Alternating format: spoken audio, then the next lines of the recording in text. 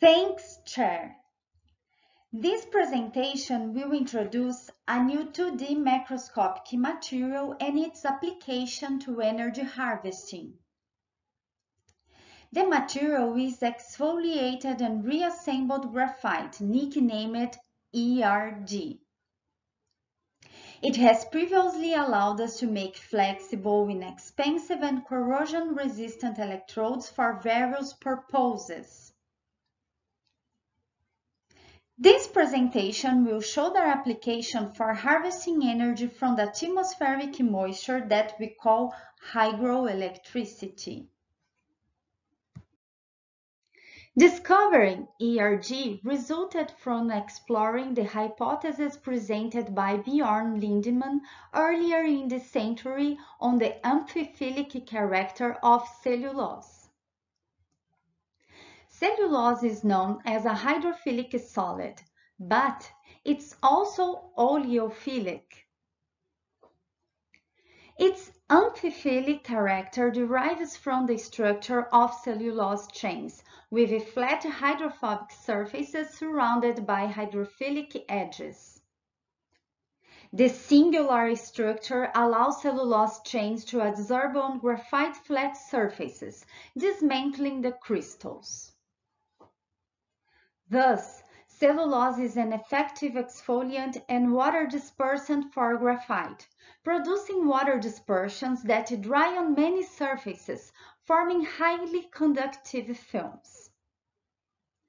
ERG film resistivity is higher than graphite and much higher than graphene, but the cohesive films with thousands of lamellae show low surface resistance. ERG dispersions are prepared by adding graphite powder to alkaline aqueous cellulose solutions and mixing, taking care to separate lamellae but not breaking them. The dispersions easily coat different surfaces using various painting and coating techniques. The equipment used is widespread in painting industry, and the fabrication process requires mild conditions only. Thus, process scaling up should not present significant difficulties. Our current capacity is 100 kg dispersion per day. The result of painting it on wood, paper, brick, and many other materials is an adherent electrically conductive surface. ERG coatings are multifunctional. They are electrically conductive and are suitable for making flexible circuitry on various surfaces. They have already been used to make electrodes for electrochemistry, electroanalysis, and environmental control. ERG electrodes are inexpensive and resistant to corrosion, which makes them well suited for hygroelectricity. Completely different applications are highly efficient heaters and flame-resistant coatings for wood.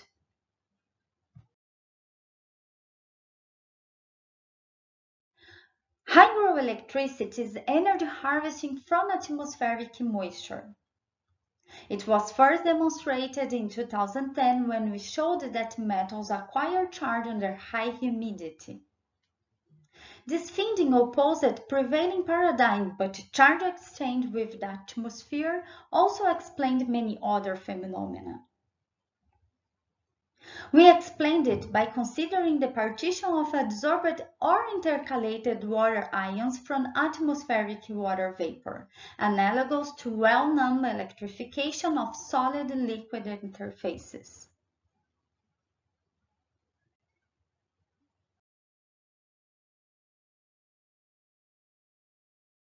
Energy harvesting from atmosphere's moisture has been verified by many authors in different countries using different materials, arrangements, and following our, but also other explanations.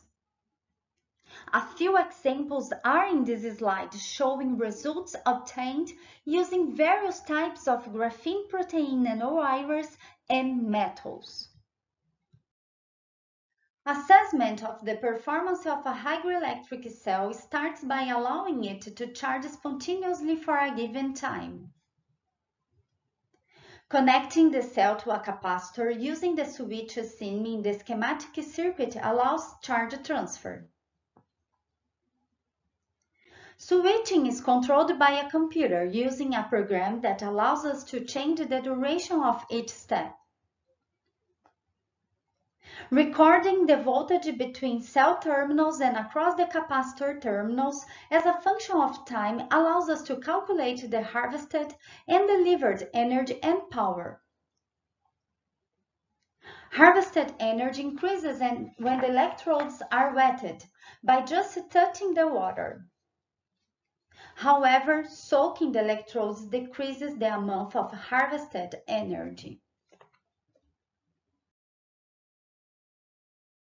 This slide shows the performance of a cell within a plastic box placed outdoors for a few days while the cell and the capacitor voltages were measured continuously.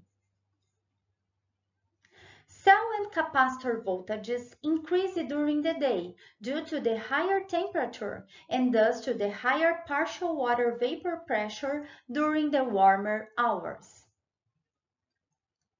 The energy transfer to a capacitor decreased during the cold, cooler nights, showing that the process responsible for keeping the electric current is strongly temperature dependent, endothermic.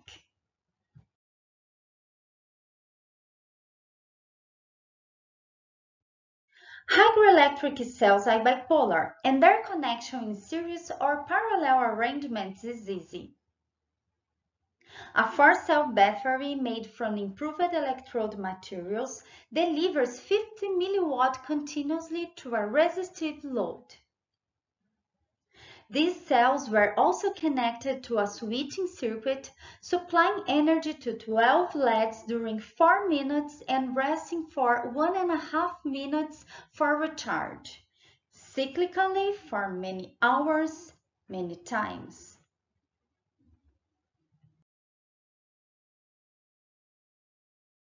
This table allows a comparison between different devices harvesting energy from atmospheric moisture. The devices just presented show impressive performances, mainly due to the facility to build sizable cells thanks to the availability of the electrode materials. Using the water splitting reaction as an energy source may look surprising, since this is well known as a non-spontaneous reaction under standard conditions. However, in the present case, this reaction occurs in an open and non-electroneutral system, when water may enter freely while the resulting gases can also leave freely. The thermodynamic reaction quotient QR is then much lower than the equilibrium constant continuously driving the reaction towards the products. Indeed, hygroelectric cells stop working if they are within closed packages. Concluding, exfoliated and reassembled graphite makes suitable electrodes for hygroelectric cells that allow their scaling, achieving unprecedented power and voltage outputs. Materials cost is low, allowing us to foresee the practical use of hygroelectricity, delivering power to IoT and other devices in remote environments.